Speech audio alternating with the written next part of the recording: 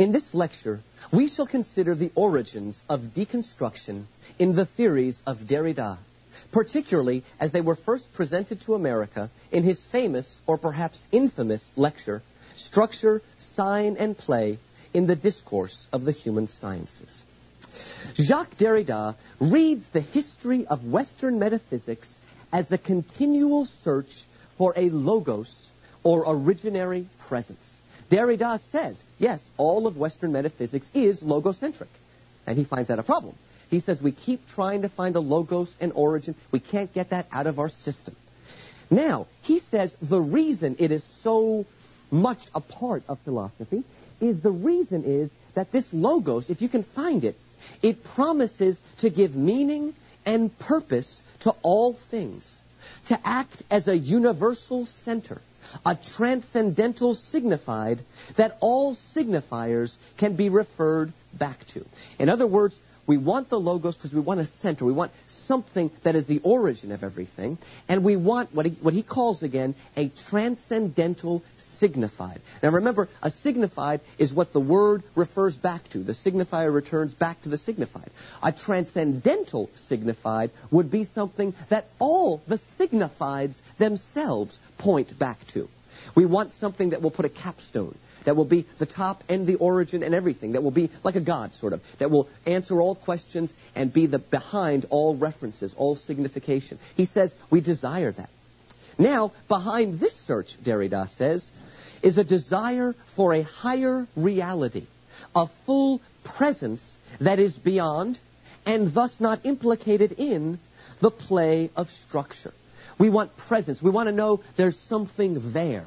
And we want to know there's something there that is pure and undefiled. Not just a God that is there, but like a consciousness, a personality, that we have something inside of us that is a presence, that's real, that's undefiled. We yearn for that. We're hungry for it, and we reach for it, something that is not caught up in structure. Now, he claims, Western philosophy since Plato has simply renamed this presence and shifted this center without ever breaking from its centering impulse. And that's sort of what I told you in Lecture 21. In fact, I borrowed that a little bit from Derrida. Kind of used it against him, maybe. But I borrowed a little bit because I think Derrida's right, that even though different philosophers have different names for the logos, it's basically the same centering impulse. Now, actually, Derrida says that is what metaphysics is. To Derrida, metaphysics is looking for a logos. So he would say he's not a metaphysician. We might call him that, but he's saying he's not a metaphysician because he doesn't want a logos, as we'll see. Now, here's the fun part. Derrida says that even the structuralists, the modernists, have sought a center, a fixed locus or presence or origin. In other words, they haven't really decentered. They keep saying, we decentered, we got rid of the center. No, they didn't. Their decentering is just that juxtaposition. They just brought the margin to the center and came up with a new center. Now, structure forms the center rather than logos. But they're still thinking in a centering way. And so they're not really any different, is what Derrida is saying. They, the structuralists, have broken from the old metaphysic, okay, but they still use its terminology and its binaries. Though they sometimes reverse the binaries, they still think in terms of them. And that's part of logocentrism. If you're thinking in terms of binaries, in a way, you're still looking for a center. Maybe that center is not God anymore. Maybe that center is actually physical, but it's still a center. And you're still thinking in terms of binaries, one privileged over the other. Derrida, and here comes the word, would deconstruct all such attempts to posit a center or to establish a system of binaries. He would replace it instead with a full, free play of meaning. Let's look at that carefully. The word deconstruction simply means that we're going to take this centering impulse and deconstruct it. Take the binary and break it in half. That's on a simple level what deconstruction means. Break down the old metaphysic. Break down the old binary way of looking at things. Again, instead of that, what Derrida once again is what he calls a full, free play of meaning. He doesn't want to be put into any system, Derrida. Now, interestingly, this is a little bit like that play drive of Schiller again that we looked at in Lecture 11. But the difference is, or what Derrida would say the difference is that Schiller's free play is really not a free play, because Schiller is still trying to keep a metaphysic, keep some kind of belief in God, a belief in transcendence or whatever. So it's not really a free play, because you still have sort of counters or measures that you've got to stay within, boundaries, if you will. Derrida says his play is a full free play of meaning because it's got nothing to stop it. There's no presence, there's no center, there's no logos to stop that free play of meaning from going in any direction. So again, Derrida is saying, maybe people before me said they were looking for a free, full play. Maybe they said they were breaking the old metaphysic, but they really weren't. That's up to me. And that's why it's another paradigm shift from modernism to postmodernism. Modernism switches the binary. Deconstruction wants to break the binary. Maybe that's an easy way to describe it. All right. Derrida's theories, as I've presented them, were first made public in a 1966 lecture. It was at Johns Hopkins. And it was called Structure, Sign, and Play in the Discourse of the Human Sciences. And basically, this lecture is generally accepted as the birthday of deconstruction in America. Deconstruction was in Europe a little before us. It always comes to America after Europe. But that's the birthday. That's basically when deconstruction begins in our country. A little bit about terminology. Deconstruction, postmodernism, and post-structuralism are all used pretty much interchangeably. I mean, if you want to really be precise, postmodernism and post-structuralism is equivalent, and deconstruction is a form of postmodernism or post-structuralism, but they're still used fairly interchangeably. Now, in this essay, Structure, Sign, and Play, Derrida, ironically, spends more time attacking and deconstructing modern theorists than he does the traditional ones. So the fun thing about it, I mean, if you're somebody that's not crazy about modernism or postmodernism, you may actually have fun. Because he doesn't even bother attacking Plato or Kant directly. He attacks all the people from the left. Saussure, I mentioned Levi-Strauss, but all these other people, he deconstructs them. So it is a little bit of fun. It's kind of like, I don't know if you know this, but Karl Marx, he did not agree with any other Marxist. I mean, any other Marxist, he said, no, you're wrong, you're wrong, you're wrong. There's only pure Marxists. It's kind of funny. Well, Derrida, he's not really irascible, actually. He's kind of a fun fellow. But he has fun breaking down all the pretensions of the structuralists. And you know what it's like? I think one of the reasons deconstruction is so popular, I'm being a little critical here, but part of the reason they attacked Socrates and put him to death was because all of Socrates' followers were using his techniques, his Socratic dialogue, to go around and break down all the ideas of their elders, right? What's more fun for a college student than to go up to some authority figure and use reason and logic to show them that they're a fool? I really think this is why deconstruction is so popular amongst graduate students particularly, because it's fun to... It's the anxiety of influence again. Isn't it the Oedipal thing? It's fun to deconstruct people. You get into it. It's a lot of fun. And again, sometimes, I mean, Derrida's pretty wild, but sometimes his followers are even more deconstructive than he is. And again, it just reminds me of those sophists. And I'm going to actually link deconstruction to sophistry because it has fun breaking down arguments. All right. In his lecture, Derrida identifies three forerunners to what he's doing. Nietzsche, Freud, and Martin Heidegger. We haven't talked about him, but he's a famous philosopher. Now, the funny thing is, even these guys get deconstructed, but they get deconstructed less than the other ones, because he really likes them. Let me show you how they're the predecessors or forerunners of Derrida, at least the way he explains it. First, Nietzsche. Nietzsche is a predecessor of Derrida because he, Nietzsche, did away with such concepts as being and truth, showing them to be arbitrary and in constant play. Not only did Nietzsche show us that there is no absolute truth, he actually showed that truth itself was constantly changing and in play. And that's an idea that Derrida is going to agree with. And so, you know what's interesting? Nietzsche is really the true father of modernism and postmodernism. He is an incredibly important figure in Western metaphysics. I mean, you can love him or hate him, but without him, things would be different. I mean, that's true maybe of every philosopher, but particularly Nietzsche. He sets the groundwork for modernism, as I described it in the last two lectures, and the groundwork for deconstruction, the next two lectures, these two lectures. All right, what about Freud?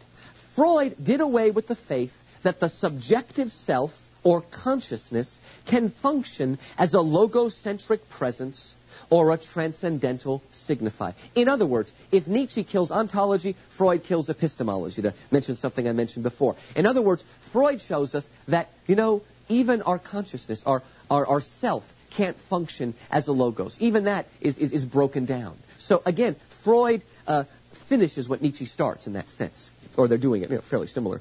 Now, a way to put it is that Freud demystified that nostalgic, romantic turn inward that would seek to posit itself and its ego as a fixed, stable center. It's easy for romantic-minded people, and in some ways Freud is a romantic. He's an anti-romantic, but he's also a romantic. And, there's that romantic thing that says, well, nothing else is true. There's no God, there's no truth, but there's me. Well, Freud does away with that faith that me, my ego, can form a fixed, stable center, as it does oftentimes for a lot of artists. A lot of artists reject everything, but they have recourse to themselves as the center of all meaning, and that's how they fix and stabilize meaning. They make themselves into the transcendental signified. In other words, all meaning eventually goes back to them, and that's what gives it the unity. Well, Freud problematized that by saying, no, we're the product of unconscious forces. Finally, Heidegger did away with the metaphysical concept of being as presence, of any eternal, pre-existent I am. Now, Heidegger is very hard to explain, but again, the basic idea here is that there's no more presence. Even we ourselves, we don't carry some kind of presence with us. I think the easiest way to understand this is to have recourse once again to Sartre's idea of existence preceding essence. Even though we be or something, we're a being, we don't carry an essence with us. That essence is produced as we act in the world, as we create. Our existence gives way to essence. Maybe is the easiest way to understand that in a nutshell. So again, the reason these three people are forerunners, again, is because all of them are breaking down all possibilities for a fixed center or stable origin, or again, transcendental signified. Now, in the rest of the lecture, I want to show you that what Derrida is really doing is breaking from Western metaphysics.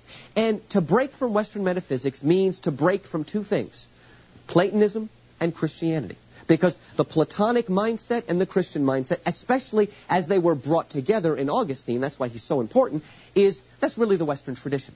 Well, Derrida breaks both. I want to show you how. Let's start with Plato. All right. In rejecting logocentrism and its earliest proponent, Plato, who sort of invented logocentrism, Derrida has reaffirmed the foundational tenets of Plato's nemesis, Gorgias the sophist. Plato's great enemy, the one that Plato had to disprove or outdo, was a sophist named Gorgias. Now, according to Gorgias, he had these three propositions. Some of you may be familiar with these. Gorgias' three propositions were, number one, nothing exists. Now, he doesn't mean there's no matter. He means nothing, no presence exists is really what he means in the Derrida sense. Nothing exists. Number two, if it exists, it cannot be known. Number three, if it can be known, it cannot be communicated. Now, those are his three propositions, and again, much of Platonism, we might say, is an attempt to answer that. Well, I'm going to show how deconstruction goes back to those three propositions of Gorgias. Let's go through it. First of all, Gorgias' first proposition, nothing exists. In place of that, Derrida argues that there exists no pure, undifferentiated presence, no norm, no center, no touchstone against which all other imitations can be measured. I think that's pretty clear. Nothing exists. There's no logos, there's no center. The other ones are a little more difficult. All right, proposition 2. If it exists, it cannot be known. Even if it does exist, let's say there is a logos, it doesn't make a difference because it cannot be known. Here's Derrida's version. And Derrida doesn't say this. This is my critique or way of explaining Derrida, I should say. I think if he saw this, he probably would agree. But I want to say this is my critique. Derrida asserts our inability to find a clear way back to any originary presence or even any controlling system of logic. So for Derrida, too, even if there is a logos, a transcendental signified, we can't get there. There's no way to get back to a pure origin, to a transcendental signified. Even if it exists, it's impossible to get back. Now, Derrida expresses this inability in a word that he coined, différence. Now, in French, that's D-I-F-F-E-R-E-N-C-E.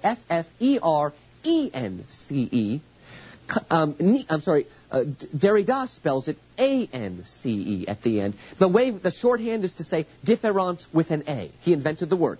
Now, this word is a pun, and it's untranslatable, but I'll explain to you the way it works in French.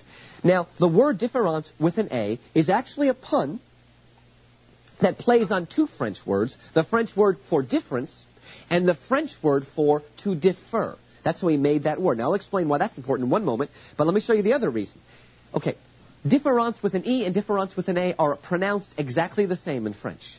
And so, what he does with that word is he breaks down one of the oldest binaries of speech writing. It was believed, as I mentioned earlier, that speech was pure.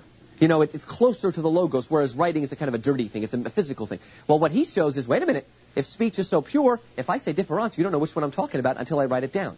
So that word is it's almost like a one-word poem that breaks down this faith in that binary. All right, let's come back, though, to the more important difference and differ. All right, like the structuralists, Derrida does privilege difference over sameness.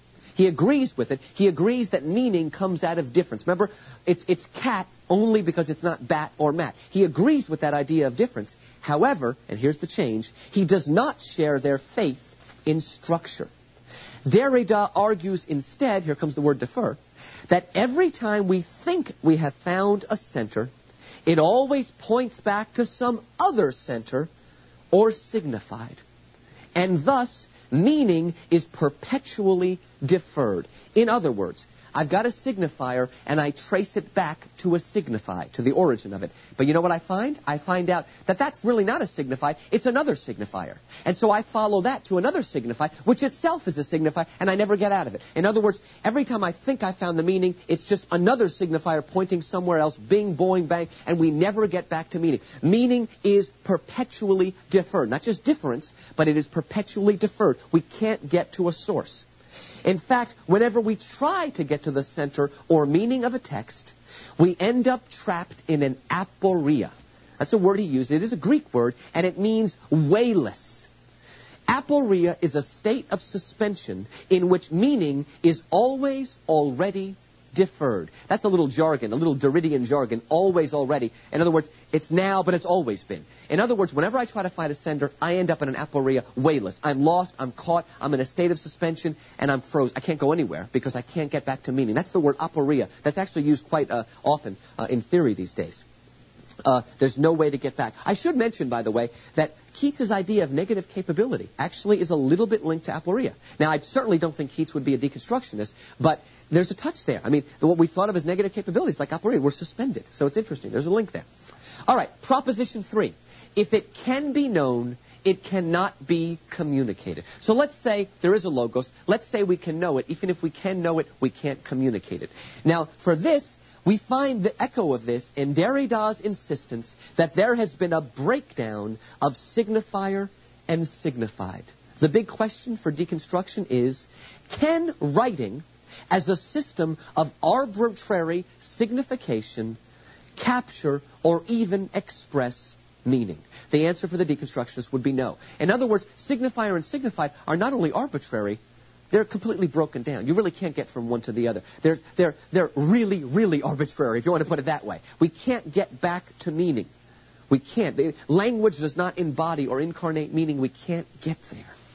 Now, if you're thinking, in this step-by-step affirmation of Gorgias's proposition, we see again the progressive rejection of ontology, epistemology, and linguistics. Think about it. Nothing exists. That's a rejection of ontology, the study of being. If it does exist, it cannot be known. That's a rejection of epistemology. What is epistemology? The study of knowing. If it can be known, it cannot be communicated. That's a breakdown in linguistics. Even words have no meaning. See how it works? Isn't that beautiful? All right. Let's come to the Christian part. We've seen how Derrida rejects the Platonic metaphysic. Now let us see how deconstruction marks a rejection of Trinitarian and incarnational Christianity. Now again, I must pause and say, please, when I say it is anti-Christian, I do not mean it's anti-moral or anti-ethical. C.S. Lewis told us this in Mere Christianity, that our word Christian has come to have no meaning. Christianity used to have a meaning, a certain metaphysical meaning about Christ and all that. Today it means somebody you like. So again, when I use it in the C.S. Lewis version. In other words, Christianity is a certain metaphysics, the Trinity and the Incarnation particularly. Although Derrida himself is a pretty ethical man, he rejects the metaphysic of Christianity.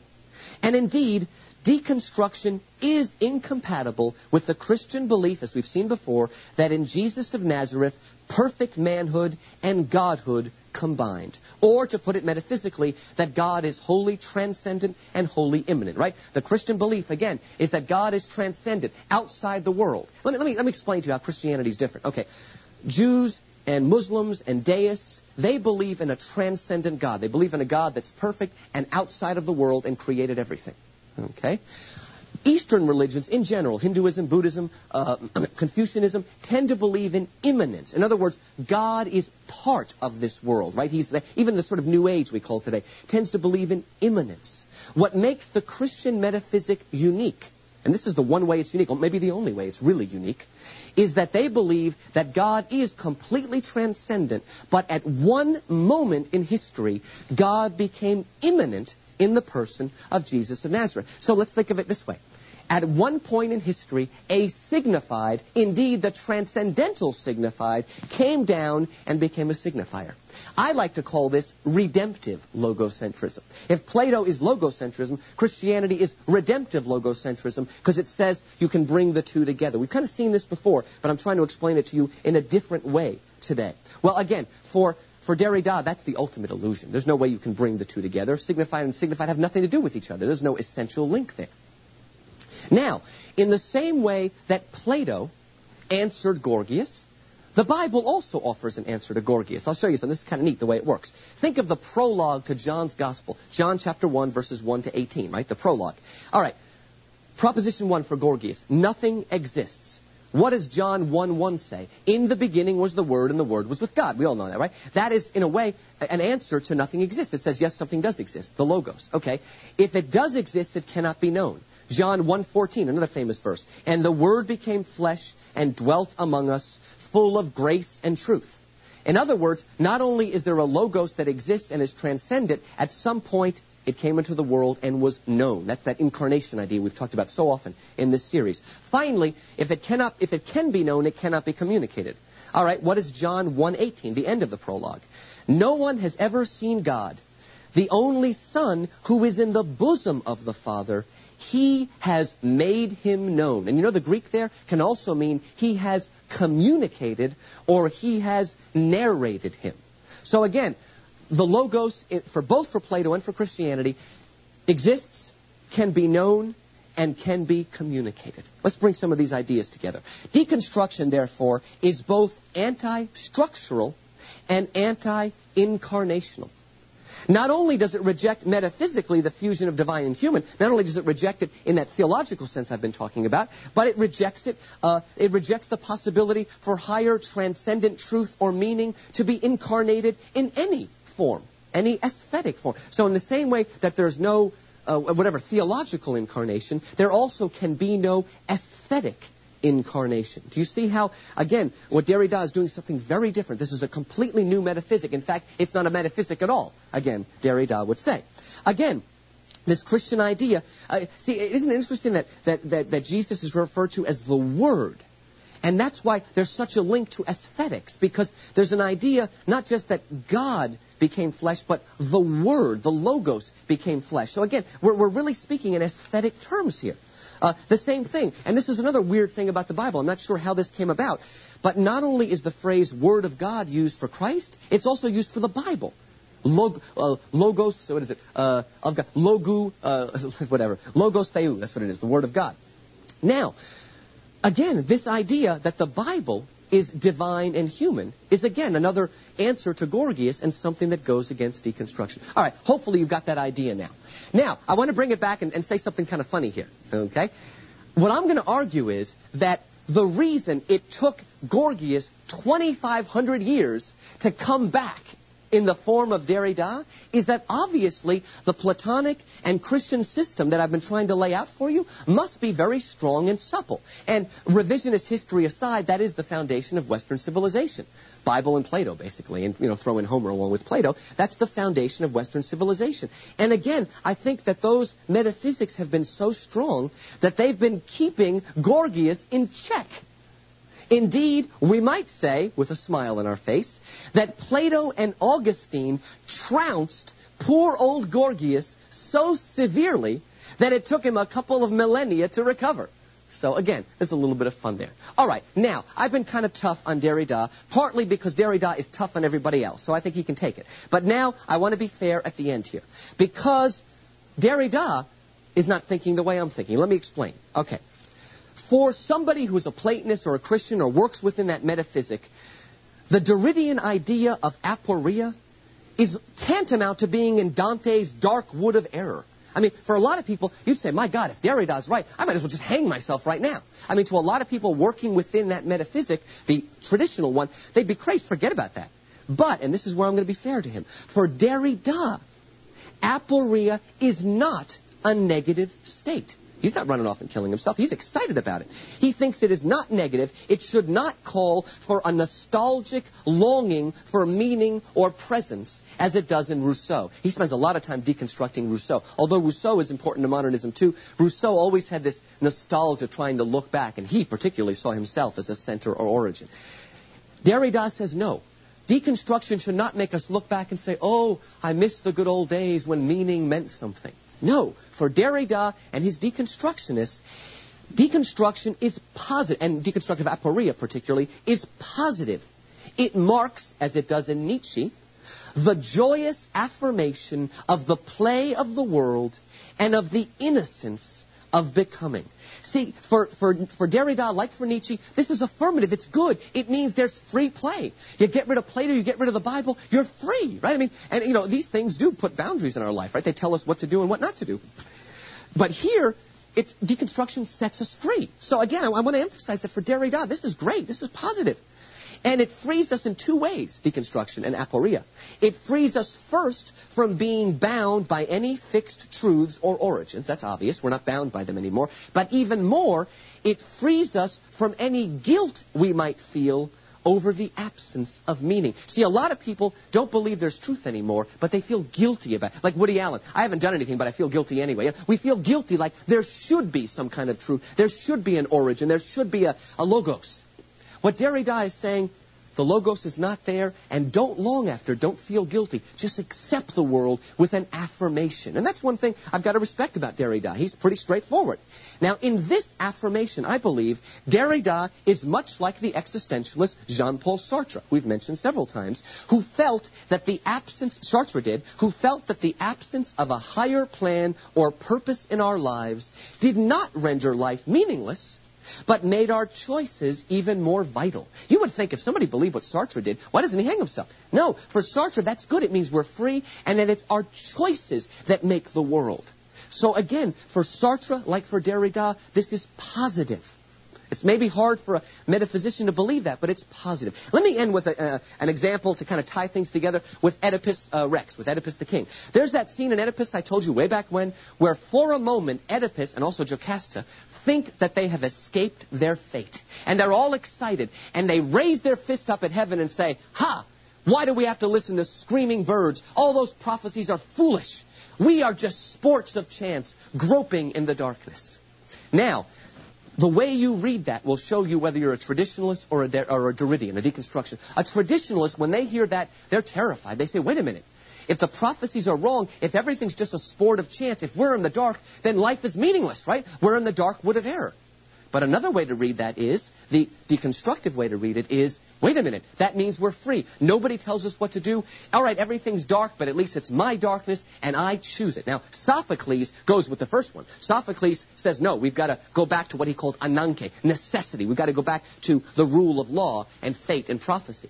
But Derrida would have a different interpretation, very, very un-Aristotelian. He would say, no, that's good. We're sports of chance. You know, both Derrida and C.S. Lewis would say we live in the shadowlands. For Derrida, that's good. Let's stay in the shadowlands. For C.S. Lewis, it's only good because the higher reality is yet to come. So again, I hope we can understand Derrida and deconstruction. In our last, final lecture, we will look at varieties of postmodern theory.